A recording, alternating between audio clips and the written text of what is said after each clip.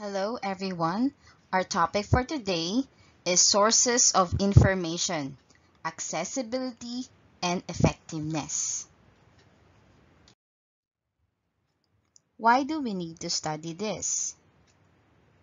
To verify credibility of information.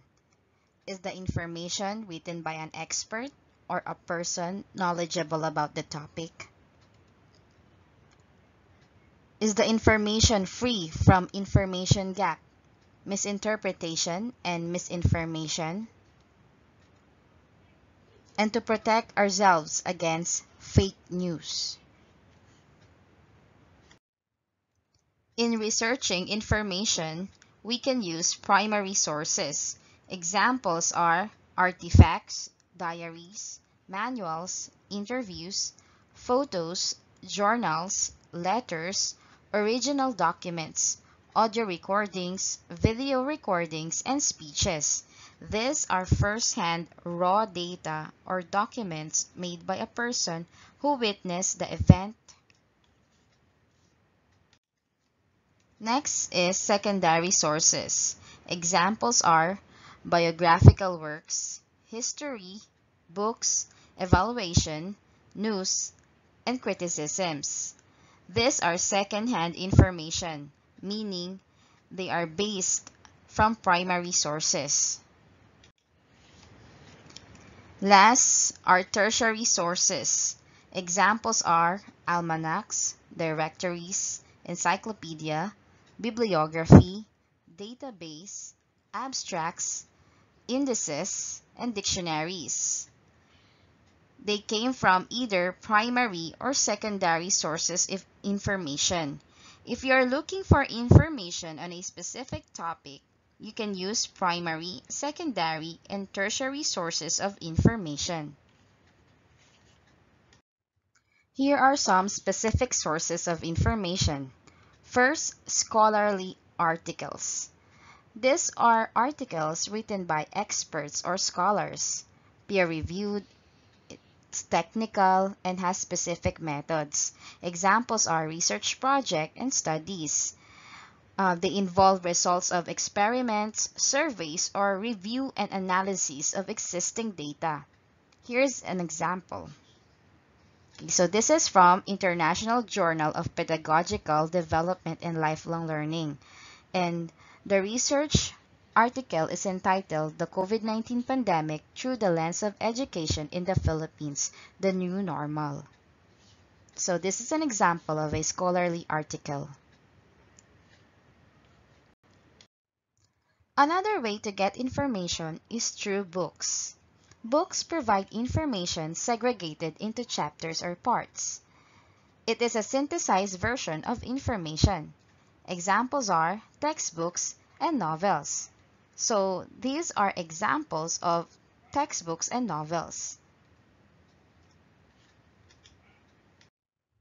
To make your essay more reliable and valid, you can also use government documents. Examples are reports, statistics, censuses, law, court proceedings, and orders. This is an example of a DepEd order. So this is about policy guidelines for the provision of learning resources. Another example is this, statistics about population of the Philippines. And here is an example of an executive order from the Office of the President. These documents are usually available online via government websites or upon request from government agencies. Another way to get information is through the use of newspapers and magazines. News and magazine articles provide timely information, non-technical explanations, and opinions and news. Examples are school paper, major newspaper, and magazines. This is an example of a school paper, major newspaper, and magazine. You can use this to get the information you needed for your essay or article. And last, you can also use reference materials. This contains both primary and secondary sources. Reference materials provide answers to questions that are factual and detailed. Examples are encyclopedias, atlas, almanac, and dictionary. So these are examples of reference materials. Why is it important to evaluate the sources of information?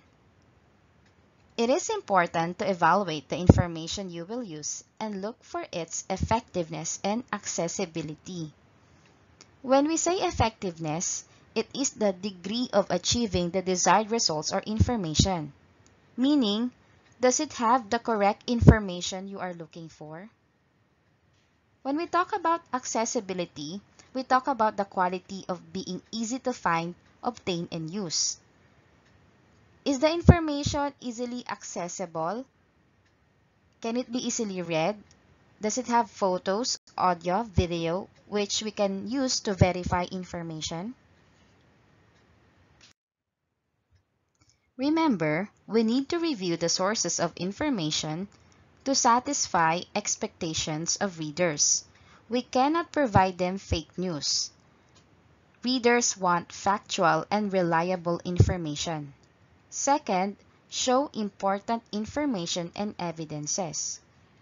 Third, show that your writing does not rely on opinion and that it has factual data too. Show how you evaluate the information to come up with a conclusion. We base the conclusion from analysis of many information that you gathered. Fifth, integrate material from different sources, meaning you did not only use books, you also use other learning materials such as references, encyclopedias, newspapers, scholarly articles, among others. 6. Enable readers to follow up references. Readers can double-check and read original documents that you use. And last, avoid plagiarism, meaning do not use ideas of others without their consent. Here is an example essay with different sources of information. The title of this essay is Education in the Philippines in the Time of COVID-19. This is the first paragraph. This is the introduction. The World Health Organization announced a year ago that the cases of COVID-19 outside China increased, posing a global threat known as pandemic. Because of COVID-19, schools implemented varied distance learning to continue the education. But there were problems encountered, such as lack of readiness and inadequate learning materials, among others. The first sentence is the background. It gives information why pandemic happened. The second sentence is the main idea. The main idea is the implementation of varied distance learning and the problems encountered. In the body, I need to discuss what is distance learning and varied distance modalities. So, the first paragraph of our body is this. Distance learning, according to Britannica, is a form of education where the teacher and students are physically separated during instruction, and the use of various technologies are needed to facilitate teaching and learning. In the Philippines, under the Department of Education Order No. 12 Series of 2020, also known as the Basic Education Learning Continuity Plan, the distance learning offered are online and printed modular learning, TV and radio-based instruction, blended learning, and homeschooling. The first sentence in this paragraph is an example of an information from an encyclopedia. The definition of distance learning came from Britannica. The second sentence came from a DepEd order. So this is an example of a government document. The next paragraphs will be about the problems encountered in distance learning. According to Lapada and other authors, In their study entitled Teachers COVID-19 Awareness, Distance Learning Education, Experiences and Perceptions Towards Institutional Readiness and Challenges, most of the teachers, students, and schools are not equipped with the facility and training for distance education during difficult times.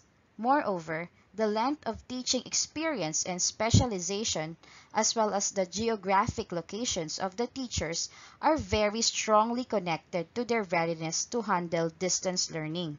This information came from a scholarly article. In the news article of Magsambol from Rappler entitled Distance Learning in the Philippines, A Year of Hits and Misses, he analyzed experiences from students, parents, and teachers and highlighted concerns such as distance learning is not good for mental health, students learning less, flawed learning modules, and not enough gadgets for students to use. This is an example of an information from a news article. DepEd Secretary Leonor Magtolis-Briones, however, encouraged all education stakeholders to learn from the past, innovate, and act together amidst the impact of pandemic to education. So basically, these three paragraphs are the body of this essay. Now, the last paragraph is the conclusion. There are many challenges in the distance education, such as the lack of readiness of both teachers and students, and not enough quality materials and gadgets to use. However, quality learning must continue amid pandemic. Basically, the conclusion is a summary of what you talk about in the body. And also, the last sentence would be your message to the readers of your essay. So, as you can see, this essay made use of different sources of information from encyclopedia, from government document, from scholarly articles, from news articles. Remember, when you're writing, do not copy the information from other sources word for word. Avoid plagiarism. Rewrite it using your own understanding, using your own words, so that you will avoid plagiarism.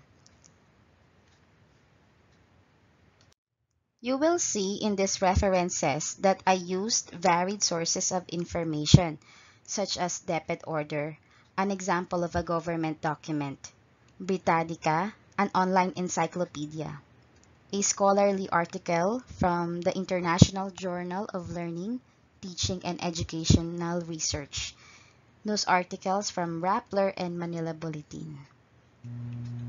Thank you very much for listening and I hope you learned. Don't forget to like and subscribe.